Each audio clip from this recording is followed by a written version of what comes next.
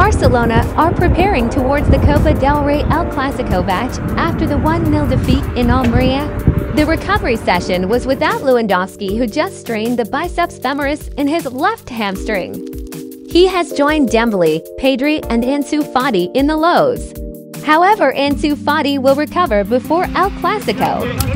Julian Araujo, Pocho, Roman and Txus Alba of Barcelona B have participated in the first-team training, and also Angel Alarcón of the juvenile, as the team needs reinforcement at the moment. Even though Barcelona are still on top of the league table, the 1-0 loss to Almería has raised serious concerns as Barcelona has lost 2 straight games.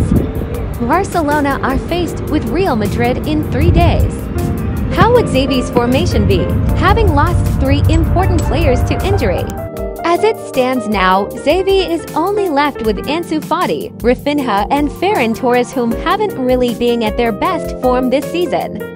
Angel Alarcón might get a chance to play if the need arises. Share your thoughts on how you think the lineup should be against Madrid, and don't forget to subscribe and turn on the post notification.